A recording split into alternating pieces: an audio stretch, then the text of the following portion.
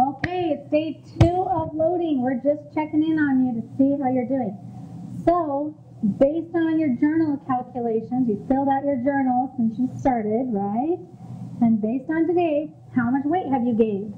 Hopefully it's up there. By tomorrow, your goal is to gain 5 whole pounds. That's going to trigger the fat burning, and you are going to feel amazing.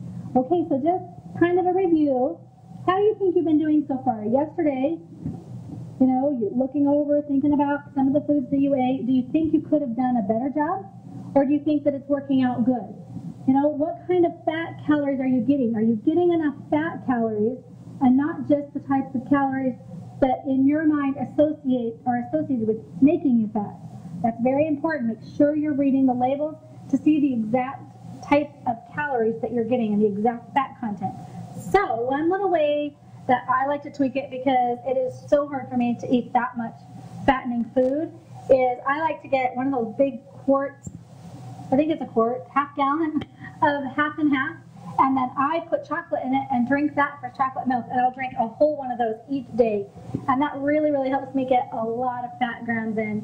One of our friends and customers wrote in an email and said she makes Oreo shakes with half and half Oreos and a stick of butter. Sounds horrible, but I heard it. You can't even tell the butter's in there, but it's loaded with fat, which is exactly the types of calories that you want. So do what you have to do. Tweak it if you have to, but get the fat calories in. Your goal is to gain 5 pounds. You can do it. Be committed and stick with it. Even if you have to cry yourself to sleep like I did, you can do it. So you need to be prepared for tomorrow, because tomorrow is the best day ever. It's the day that you don't have to eat like this anymore, and it's the first day on the program.